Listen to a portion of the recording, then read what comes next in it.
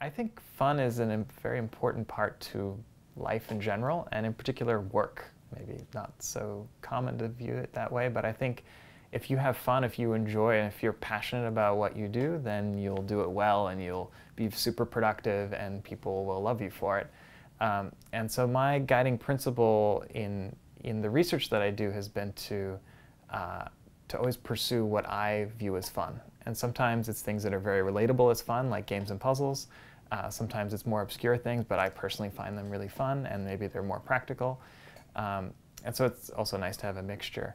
But in teaching, I think learning should also be fun. My dad raised me this way when he was homeschooling me, and that always you should learn what you're curious about. And so conversely, as a teacher, I want to make material really interesting and intriguing and just fun to learn about, because I think students will be more excited and engage more with the material if they enjoy it. It seems natural. And so in this class, I really tried to bring lots of fun examples. I mean, maybe there were some more serious problems that people have proved hard, and then there's more entertaining problems that people have proved hard. So I would, I often cover both, but given the choice, I'd prefer the one that's more entertaining and something that people can relate to, like, yeah, I played that video game and it was really tough, and now we can actually prove that it's tough. Then that makes it exciting. And so it's really nice. I mean, I view teaching as kind of an entertainment of sorts. I think it's nice to have that as a goal. And if people are entertained, they'll be engaged and they'll learn the material and they'll care more deeply about it and hopefully do research in the field and all of that. I mean, when I was younger, when I was a graduate student, a lot of my more senior colleagues, other professors, would warn me that it was maybe dangerous to pursue fun things, that people would not view it as serious, and maybe you won't get a job when you graduate. And I kind of ignored those people, and it was a bit of a bold guess, but it worked out well for me. And later, those same people apologized for making that suggestion. I think, again, if you do things you're passionate about, you'll do them really well and you'll be very productive. And so you can make up for the topics being more recreational by showing that they're really powerful and really deep mathematically. And that's turned out to work for me. Since being at MIT, it was again like, will I get tenure? Will people appreciate the fun side of things? And I do lots of serious things in addition to lots of fun things, but it worked out. I got tenure, and in fact, I think it's an important part of who I am. And one analogy is to Martin Gardner. He's sort of an idol of mine. I never got to meet him, although we corresponded a little bit.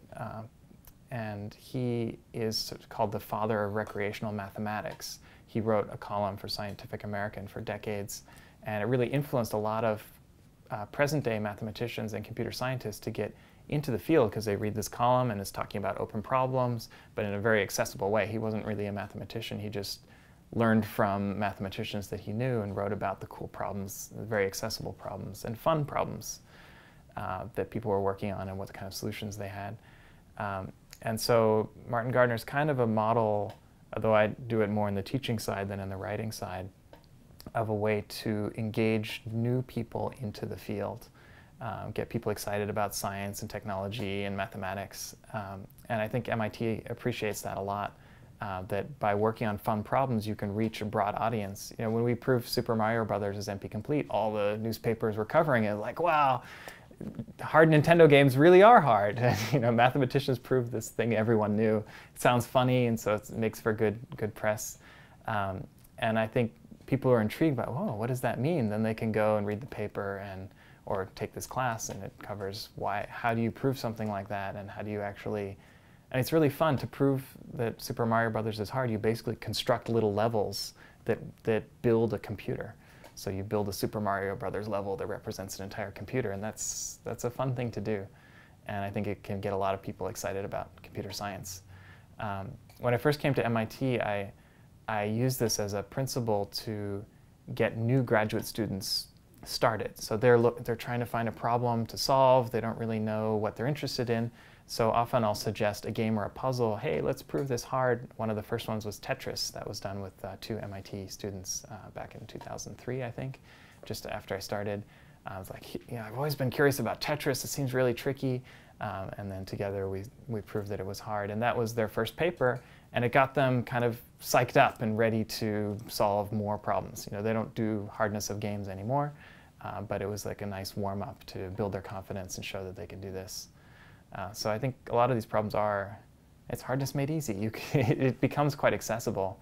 One of the things that really made me happy about this class is I teach a lot of advanced theory classes, and each one of them has a final project at the end. And this class also had a final project, and there are many types you can do. But the type I'm always most excited about is solve an open problem. And in this hardness proof class, most of the students solved an open problem. Compared to any other class I've taught or seen, many more students solved open problems because a lot of them are relatively accessible. You can take a game or a puzzle that just you like playing and you have expertise in, but no one else has tried to analyze mathematically, and now suddenly you can bring these new tools to it and prove your result and write a paper. Fun is like the hook that gets you excited about the research, the problems, and the material. So we analyze a lot of games and puzzles, and most of them, to kind of keep it interesting, we analyze real-world games and puzzles, like video games that people play. And one example is Super Mario Brothers, where we can prove that it's NP hard to figure out whether you can solve a given level. So there's no good algorithm to, given a Super Mario Brothers level, figure out how to solve it. This, I guess, becomes particularly relevant once you can make your own custom levels. So with the upcoming release of Super Mario Maker, now people can actually build their own levels.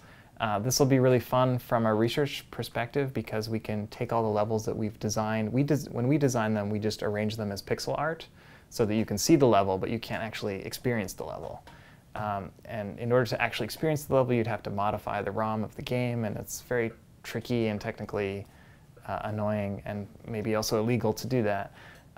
Super Mario Maker suddenly makes it accessible that everyone can make custom levels. And I think it also makes the results more relevant. It says, hey, if you download a new level, figuring out how to solve it is going to be a real challenge. And I think this is a big reason why people find video games fun, because they find them challenging.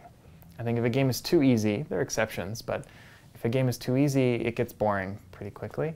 And when there's this nice, when you can set the difficulty of the problem so it's not impossible, but at least it's a big challenge to solve it, I think that's where you get the sweet spot in having fun. And this whole area of hardness proofs gives you a mathematical way of analyzing games and puzzles to show, yeah, they are really challenging. They're hard even for computers to solve them. So for humans, it could be also really challenging.